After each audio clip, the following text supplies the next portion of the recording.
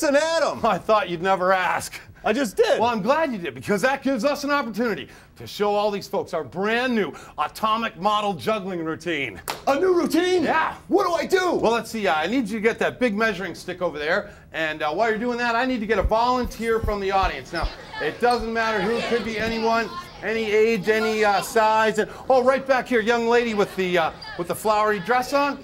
Yeah, come on up here. Awesome. Come on right down here. Come on up here. Right, first, we need to make sure that you're the right height for the what we need you to do. If you could stand up to our measuring stick. And let's see, you come in right at 1.3 billion nanometers tall. Wow, can you believe it? Perfect. That's exactly what we're looking for. Nice. Okay, what's your name? Marina. Everyone, I'd like to introduce our assistant for the next minute in the show. Everyone, this is Marina. Marina! Okay. Okay, Marina. What we need you to do is stand right here on the trap door. That's nice. Okay, that's good. I'm going to hand right there, Marina. Don't move. Marina, we have something really important for you to do. What I need you to do is if you could put out your left hand and hold on to this one there. Yep. You can hold it up a little bit higher. Nice and strong. Go. Okay, now, Marina, you are holding the nucleus of an atom. Yeah. Oh, wait. Hold on, folks. Wait. Stop. What's wrong, Dan. Hold it. Yeah. You just said a nanometer is too small to see. That's right. So an atom is too small to see. Well, yeah. How can we be seeing something inside of an atom? Oh, well, Joel, this isn't an actual nucleus of an atom. You understand that, right, Marina? Yeah, this is a model of the nucleus of an atom. A bundle of protons and neutrons. It looks like a bunch of plastic balls glued together to me, folks. It's not real. Like I said, Joel, it's a model. This is a model. You mean Marina is like a supermodel? Oh, Joel. Marina, no way! Joel, look here. Can I have your autograph? Look, what Marina is holding, is a model that represents the nucleus of an atom, which I will have you know is even smaller than a nanometer. Which is a billionth of a meter. You're starting to get it. Okay, Marina, we need you to hold this nice and strong right in front of you with both hands. Okay. Just like that. And this next part's going to get a little bit mysterious, so we're going to dim down the lights. Well, Marina, are you afraid of the dark? I am. Ready? Okay. Whoa, okay. Wow. Whoa.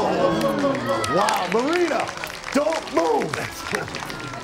Okay, Dan. Yes, Joel. So you and I, wait, Marina is being the nucleus. That's right. What are we doing? You and I, Joel, are doing the electrons. You see, the nucleus of every atom is surrounded by a whizzing, zooming bunch of electrons, and they're moving so fast, it's hard to tell where one is at any given time. It's like an electron cloud.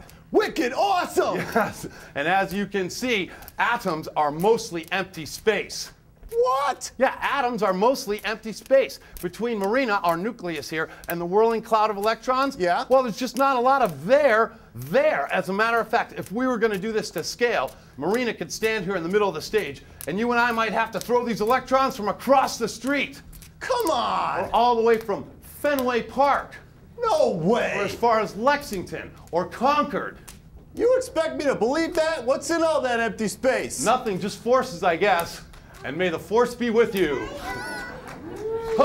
Hey! But here, take these. Wait, hold up, people, Dan. If everything's made of atoms and atoms are mostly empty space, that means I'm mostly empty space. Well, yeah, I guess that's true. Well, what about poor Marina here in our audience? Well, yeah, atoms are mostly empty space, so I guess everything is pretty much empty space. But you know what? Let's give our nucleus a break. Can we have a round of applause for Marina? Marina! You were fantastic. Thanks, Marina. Shake my hand. You were the best nucleus a bunch of whirling electrons could ever have. Now split. Don't ever tell a nucleus to split. What are you trying to do, kill us all? All right, I tell you what. Let's you and I each be our own atom models. Here, you need to put that on. I get to be a model? Yep, that's going to be your nucleus on your chest there. All right. And your hands are going to operate the electrons. I get to be a model. That's right. Does this shirt make me look fat? Is this okay? No, good, thanks. Joel, what? Just a minute. Why are you wearing a tie? What's the tie for? Well, if I'm going to be a model, I want to look good. Oh, boy. Okay, well, here's your electrons. Here you go. Hup. Ooh, yeah. Ta-da. Woo! Nice. Dan, we have a technical problem here. What's the technical problem? The electrons are too close to the nucleus. Well, we're not doing wrong. this to scale, Joel. Your arms aren't long enough to reach out to Lexington or Concord. This is to show you something else about atoms. Now what? Well, you see, atoms are always in random, ceaseless motion. And the more heat there is, well, the more they move around. See, we're beginning to warm up, so we're beginning to jiggle around. I see. So we're juggling atoms. That's right. And the hotter we get, the more we move. Wicked cool. No, Joel, wicked warm. Woo! I like to move it, move it. He like to move it, move it. You like to move it, move it. We like to. Yeah. Yes, and Joel, sometimes two atoms get attracted to one another. Wait, Dan, I want to be my own atom, Joel. okay? You're not my type. Science, Joel. Joel, no. me. Like brothers, Joel. They get attracted like brothers. Yeah. And when two atoms get attracted to one another, they bond by sharing. Okay. Sharing. Yeah. Oh, I'm good at sharing. Last night when I was going to the bathroom. No, Joel, no. You should. No, What? That would be oversharing. You see, when atoms get attracted to one another, they bond by sharing electrons, like this. Hup. Whoa, so it's one big juggling electron sharing party at the nanoscale. Thank you. Woo! Yeah. Nice. Hup. Yes, things are really moving fast down there. I'll say. And you know what? If we're going to a juggling, electron sharing party, I think I should be the one to wear the tie. No, wait. Don't you? I'm the model. I wear the tie. I'm more the brains here. I wear the So tie. I think I should have the tie. It's No, got the character Dan. really. I wear the tie. It doesn't matter who wears the tie, okay? I look better. Now give it back.